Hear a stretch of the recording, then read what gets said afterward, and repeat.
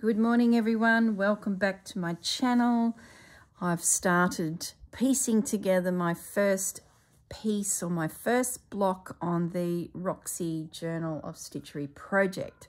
So I thought I better turn the camera on before I go whoosh through this and forget to record. So my composition so far, of course we know it's reindeer or deer. I'm bringing in some blues and they are all going to be connected to my jelly roll, which gives me a heap of colours from blue through to red and through to beige. That jelly roll I believe is from Moda and it's called Holly Woods. So I have put that down in my description. So if I don't mention it again, at least it's down in the description. So all I'm doing at this stage is putting some basic pieces of this jelly roll down. The only one I haven't put in yet is this stripe. It's not part of the jelly roll. It's a piece of fabric that I picked up at my local craft store, my quilt store, and there's the details. Okay, there's a heap of colours in this pack that this company has released, and I think it's fairly current, and that's a spot I picked up. I had all sorts of fabrics, but I didn't have a nice, you know, a spot or a stripe, and often you need that just to break your eye up because lots of florals are all stunning, but it can be a little bit too much. So I just want to work out where I'm going to put some stripe.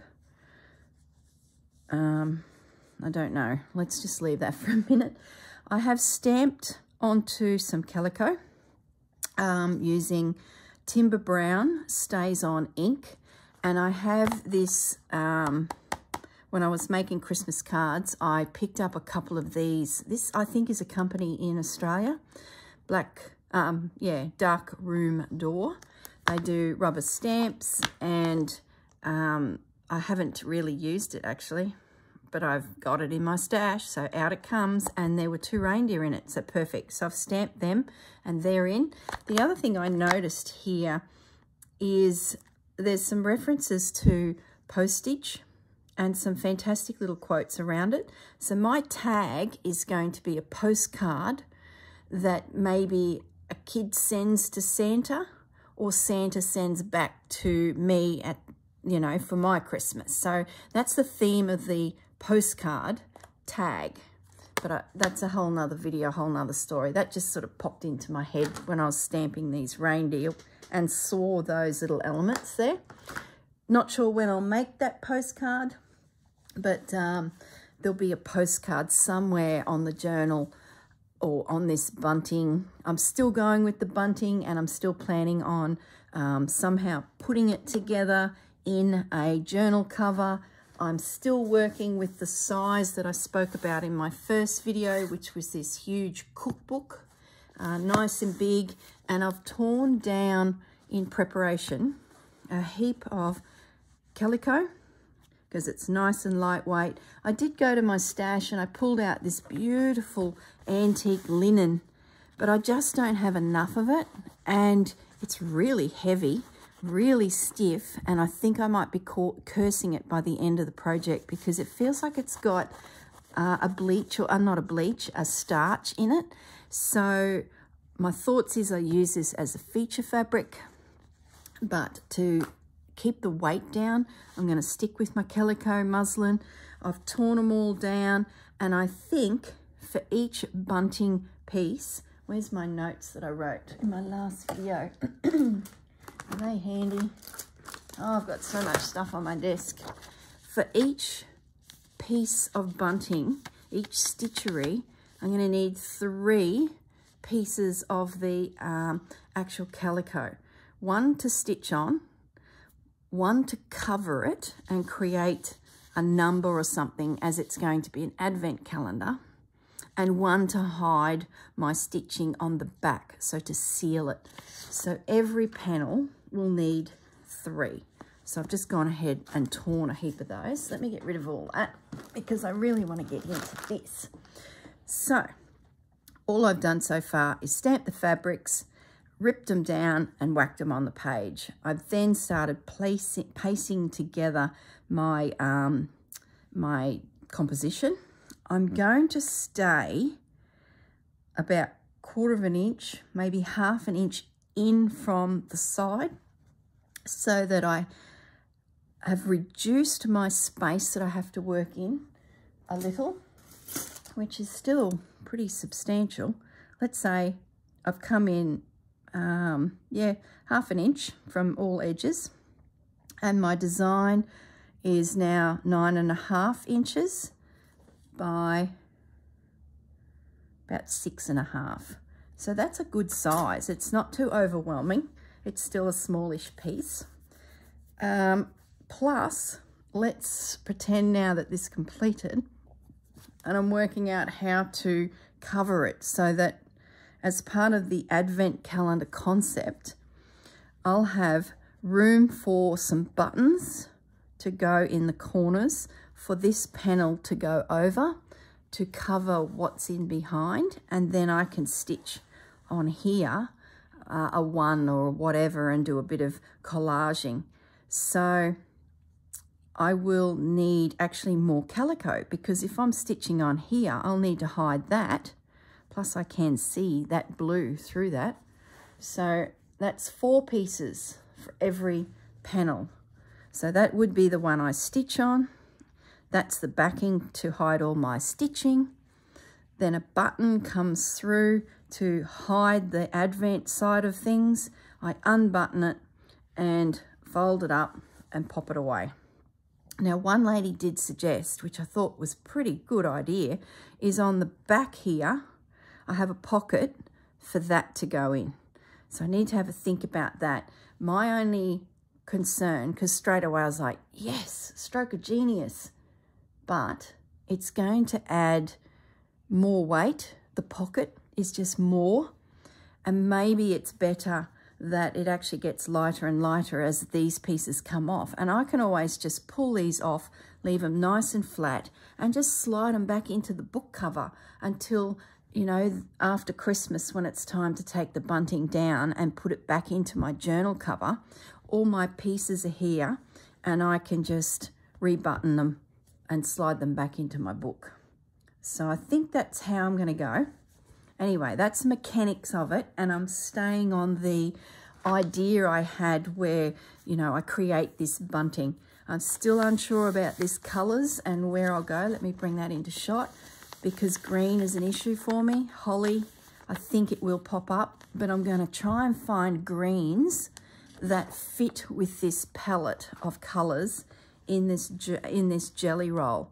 So they need to be a soft sort of tone of green, but we'll cross that bridge when we get to it. Maybe I won't miss it. I don't know. We'll see. This was another piece of red fabric I picked up too. I love that, that check. It's just, to me, so Christmas. So anyway, I digress. What am I doing here? I've got my pieces, I've stamped, I've placed, keeping it simple because it's all about the stitching. Now I'm working on a bit of a feature here. I've got this wool, felted wool, and I've got a couple colours that I think I can blend in. And as I mentioned in the last video, my first one, I've got some poinsettia flowers, and I'm wanting to sort of snip out of them some of the fabrics that could potentially be used within my piece. I'm off camera, so I'm just bringing that back into shot. So I cut a little shape out of a petal, and I'm going to make a little 3D flower here down in the bottom corner, and then around from that flower I'll do some embroidery and some beading and buttons and, you know, the usual, all that stuff that we add in. So that one's got a little bit of glitter on it, so I'm loving that. So let's just work a few of these random petals in. I think we need another glittery one. Okay. I've got some lace. This little scallopy piece of lace that you can see here is from a collar that I've had kicking around. It's not vintage, it's not old, but it's got that scallop shape. And I thought, well, that sort of works with these petals. When I cut my little petal out, I just squared up the bottom a little bit to give something to sort of tuck into each other. So it's sort of like a, as I was cutting it out too, the first one I sort of sketched onto some felt. I sort of felt like it could be a light bulb. When you turn it up the other way, it's a light bulb. And I noticed that Rachel is doing some little string of lights across her reindeer antlers, which is just classic Christmas imagery, as the reindeer's antlers have got caught in the light bulb. So if you wanted to extend on that idea, you could easily use these little decorative pieces to create a string of Christmas lights across the top of your piece. It's just another random idea I thought of. And I did even consider doing it through this one, but I really want to have a go at making a poinsettia flower. And I think this will be a really easy little flower, and it may pop up from time to time through the whole project, sort of bringing a little bit of continuity to the design of my piece. Having a poinsettia of numerous combinations of fabrics and textiles just popping up throughout the whole piece is my thought anyway. Who knows where this will go? Like, it's day one of the project. We're going to be just bombarded with some beautiful imagery from everyone posting their creations, and it will literally send us off on all sorts of tangents in our brains. So, you know, I'm just trying to keep an open mind and go with the flow, because I think this project is going to be epic. I think everyone is going to thoroughly enjoy this. I can see the energy. I keep going off site with this cutting. I do apologise. I can see the momentum building through the year of what everyone's doing. And it was just fantastic. So there's my little flower. Slide that into there. That's it. I might bring that one forward because he's got that glitter, and the one that without glitter, he can sit at the back. We might as well take advantage of that shimmer. That's the other thing too. There's nothing stopping us adding glitter to our piece to get a little shimmer. If you don't have fabrics in your stash already that you can use. Let me just tuck that in. And that one. Let's see if I can find some more scrolly shapes. Yeah, it needs to be. I keep going off camera. I'm so sorry, guys. Little hints of lace. What else have we got here? That's really scrappy. As you can tell, I'm a little bit excited about all this. I'm looking at this little piece here. It's sort of got a different shape to what I'm used. I might take that whole bit out.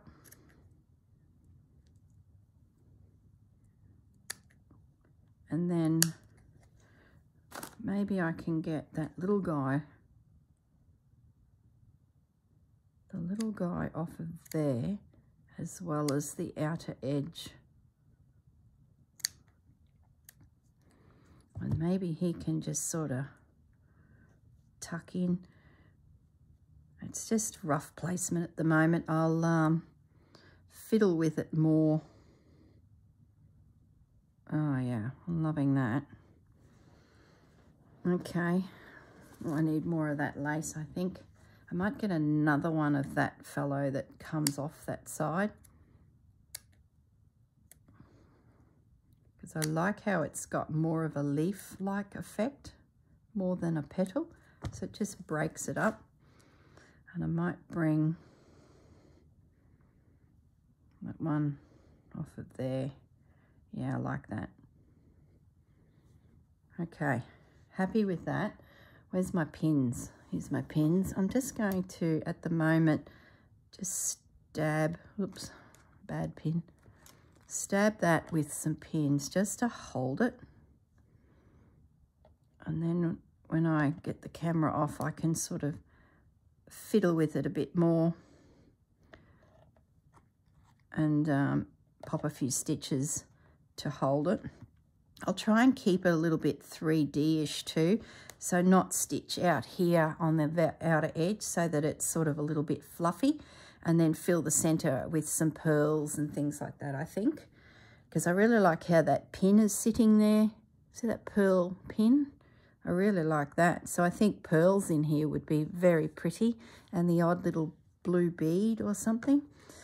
Okay, I still haven't put my stripe in. Maybe I could slide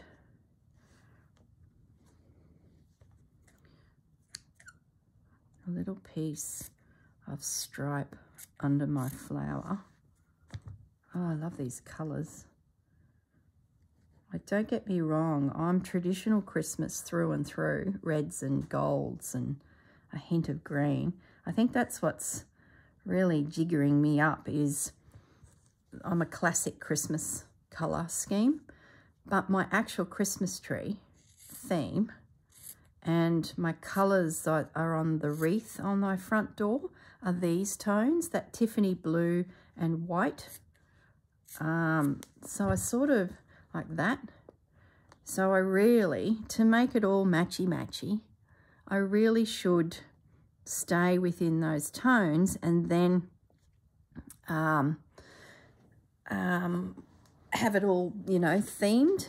But I don't know, I still tend to sneak out some pieces and put a table runner down that's reds and, oh, burgundy and gold. Love burgundy and gold. So I tend to sort of play a little bit with colour, even though I've got a themed Christmas tree. I'm just looking at this lace again. I think I want a little bit more of this, and I'm wondering if a bigger piece just spilling out from the flower. The flower feels a little bit posed. Does that make sense? So I'm just going to snip a bigger chunk of this off. I'll have a little play with it. I'll just tidy that up and get rid of that edge, so I don't think I need that. Now, my plan is to do the 12, but if I really want to be an advent calendar in the sense of an advent calendar, I probably need to actually do 25, which is just a mammoth task. So I sort of started talking myself out of it. But when I sat down to do this one and realised that it's not as big as I probably thought it might be, as in area, and I don't have to like make every piece full on. Sometimes it's good to take a breath in your stitching, and yeah, I like that. I might move that one. I like how that's just a bit random for the flower to nestle on. Just breaks up that circular blob was all I was seeing. And I might have him come up there. Yeah, much better. Yes, love it. Let's stab that down before it moves. So what was I saying? Yeah, because I potentially need 25, I think I will, when I get a theme like reindeer and I can think of 2 or 3 designs off the top of my head and I can't decide what I'm going to do, I'm just going to place them all out and just pin them. And as the month goes on, if I come together with one really quickly, I will grab out a second reindeer, and it's at least pinned or, you know, invisible stitched down, so that I can just pick it up and go for it. So when I was planning this, I was looking at the Christmas stockings that I'd grabbed and was considering you know, pilfering fabrics and textiles, for example, and imagery from Christmas stockings. And there's one of them in there that it's got that hessiany linen sort of fabric. I'll grab it in a minute. And I thought, oh, I don't even need to stamp fabric. Here's one ready to go. But I still wanted to try the fabric stamping. So I'm going to actually do a second panel using that stocking as my base, and then see where it goes. So I'll just pin this, and that way I know it's all secure. I should be able to lift that with those pins directly down into that fabric. Don't think I need any more of that in there. So I'll put it aside. I've got a couple snippets of fabric left. Do I need anything over there? I like opposites with placement of fabrics, like the stripe and the stripe. That to me is enough in the center, but I'm wondering if I need just a little bit of this guy. The jelly roll has a pinking sheer edge. It stops it from fraying when they cut the fabric with a little pinking sheer cut. I don't know if you can see it. I'll bring it up. See how it's all zigzaggy? I could trim that off, but I'm actually going to leave it. I like how it just brings a little pop of, I don't know, a little extra design element, if you will. Yeah, I'm going to pop that over there. Yeah, I'm happy with that. Just a little hint. I might spin it around so I get that white little flower there. Okay. I don't know what stitching I'll do. Probably a lot of borrow stitching, just rows and rows, and my classic seed stitch, because when I don't want to think and I just want to stitch, the go-to stitch is seed stitch, and it just does such a beautiful textured feeling. I'm happy with that. That came together pretty quickly, and all using my jelly roll. So I'm just going to lift that up if I can, and that should hold, and I will take that away and start pinning that down. So I just want to grab a second panel because I'm going to need as many as I can make. And have a look at this stocking. It's got quite a few elements. I think this in itself could be used somewhere. Special delivery, perfect. But I'm really digging this. So I'm going to attempt to cut it out, or do I rip that? How well did the factory make that? Let me just release that seam. Yep, that's going to come out okay. So I'm just snip, snip. I'm going to piece together this one. It's going to be a combination of reds this time. And this will be my feature panel. Won't that 25 be great for the last day of the bunting, the 25th? So you could even have a look out there at Christmas hats, because often embroidered onto Christmas hats will be the word Merry Christmas. They're often made of interesting fabrics in all sorts of colours. So that would be a really economical way of getting yourself some velvet or velveteen or some plush, is a Christmas hat. Okay, that might be enough to unpick for now. Okay, so there's a quilted fabric on the back. It's interesting. So I'm going to attempt to cut through there, because I'll save that Christmas, that special delivery message for a rainy day, because it could just be put in anywhere. And I will, because these videos are going to probably be long. I've been at it 24 minutes already. I don't mind them going to an hour because, you know, you probably don't like them an hour because I'm just taking up your day when you've probably got better things to do. So I like to keep them around 40 minutes. So I'm trying to go as fast as I can here. Let's piece this one in. When I come back, I think I'll have it stitched. I don't think there's anything super cool that I'm going to do in the way of stitching that you haven't already seen throughout this whole project. So it'll just, like I said, be simple stitching. It's all about the fabrics this time, I think. Yeah, I'm loving that. Do I need that wadding on the back? Probably not. It's all weight. Yep, that's gone. Got some interesting linen there. So that stocking, I think, is going to be the gift that keeps giving. Okay. All right, so tuck that out of the way. Got some wadding. All right, Reindeer Express. So let's just put it a little bit off center. Let's get in amongst the reds. What have we got here? Oh, I love that holly. I don't know if you can see the holly?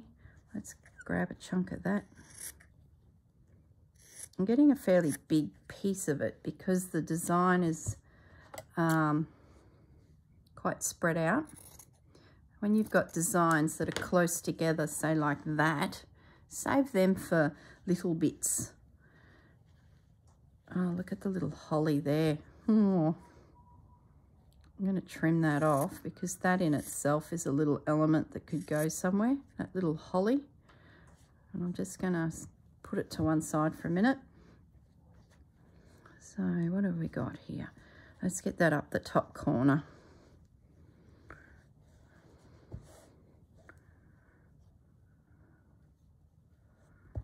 Okay, what else can we use? Some more reds. I'm aiming for all the selvage edges first. Don't like that one. That's too busy. Oh, you can't even see. Let me just move over a fraction.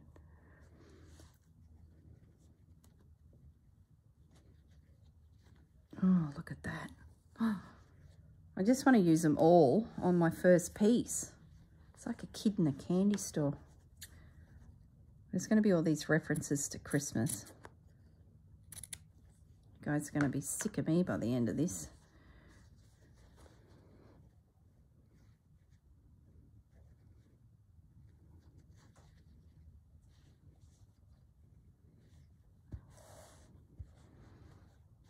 What else have we got here?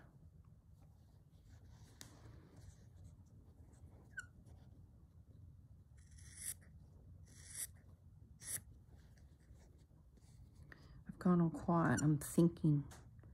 I'm contemplating.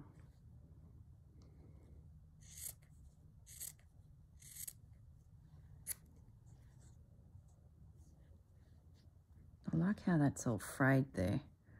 So I might just go up here. What else do we need? What do I need? Maybe some of this. Yeah, I love this. Maybe we cut a piece of that off so that we've got it at hand.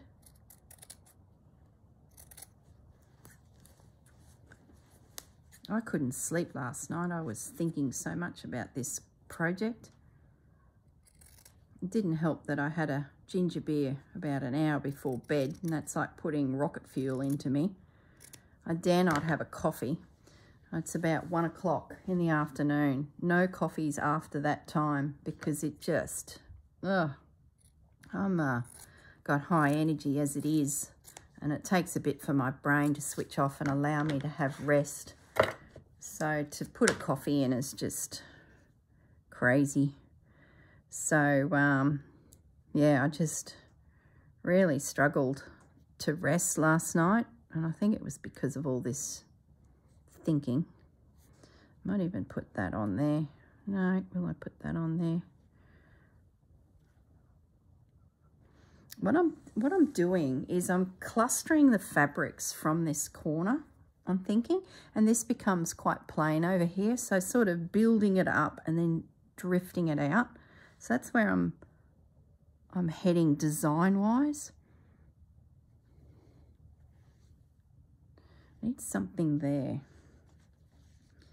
So yeah, anyway, like I was saying last night, I ended up having a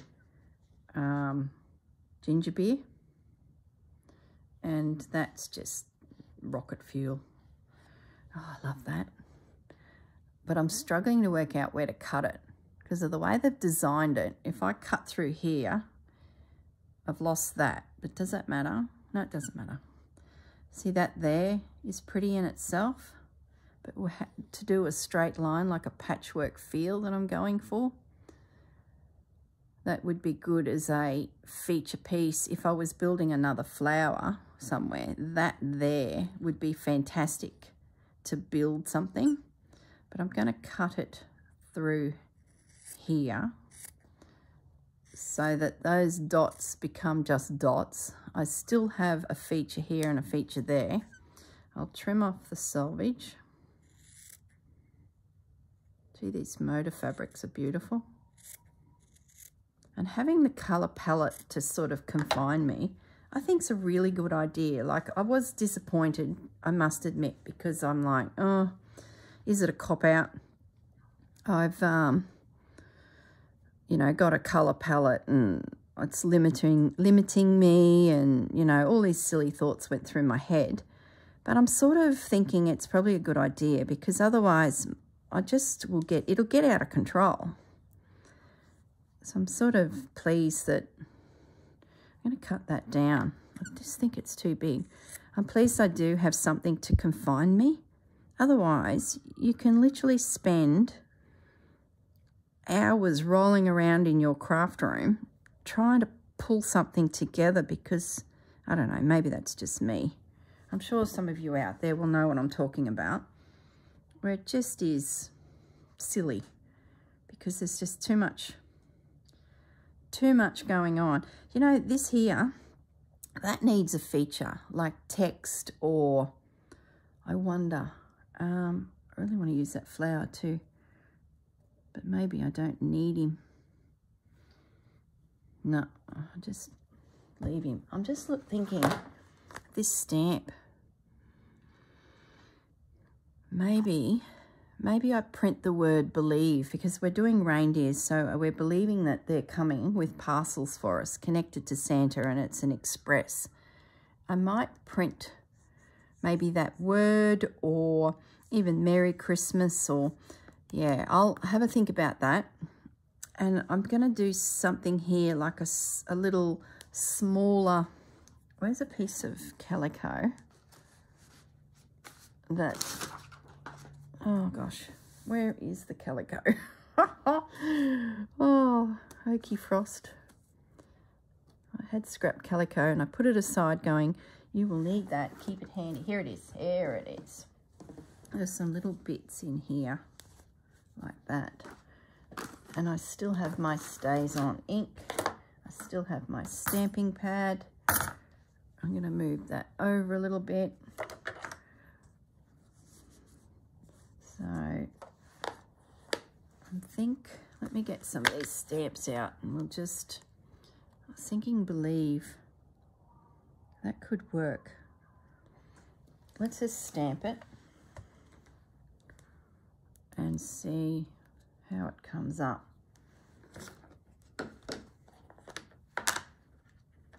It's like Christmas has exploded. I'm going to grab my book to give me a softer surface. Whenever you're stamping onto fabric, use a book, or yeah, a book's really good. Book pages. It just is a little spongy and allows the fabric to mold around your ink and the stamp, and then just hold it for a second. Just think you've got a moist surface going on to probably the fabric that's got even a little bit of starch in it. Give it a second to do its thing and soak into your fibres of your fabric. Don't be too quick to, you know, remove it. And then give your stamp a bit of a clean, just with a, that's just the back of a napkin that I was decoupaging something. What else could we have a look at there? North Pole, Post Priority Christmas Mail, Merry Christmas. Yeah, I might just leave it at Believe. I sort of feel like that was the first thing that jumped out at me when I looked at them all. And I could justify it with a Believe in reindeers coming. Believe they're on their way. Believe they're going to be coming to you because you've been good and not naughty. I know there's some naughty ones out there, but you've always got time. As I say to the kids that come to our Christmas store, you've got time to be good for mum and dad. Got time to redeem yourself. You know what the funniest thing is when a person goes through the store that resembles Santa and he's just come to get some supplies. It happens all the time. And you'll be walking through the store yourself and you'll see a gentleman in there that is like, looks very much like Mr. Santa. And then just hang back and watch kids as they walk through the store. And you'll see their eyes. They'll be with mum and dad and they're in the Christmas shop and the music's pumping and the lights are flashing and they're just, you know, thoroughly enjoying it. You can see it on their faces. And they'll come around a corner and bump into a gentleman that might have a big white beard and be a little rotundurous. And, especially if mum and dad aren't real close and they see them, you'll see them run off to find mum and dad and let them know that Santa's in the shop. It's priceless. It's just beautiful. I can't find a home for that. So do I just stop? Yep, stop. I like that. By the time I add my stitching, I'm just looking up at my TV now to get a bit of a long view of it. By the time I add some stitching and outline a few things and then seed stitch through and bring in some, you know, I could probably bring in a little bit of lace. Do I have anything that's jumping out at me? What's this again? I use this all the time. I suppose I could use a piece of it.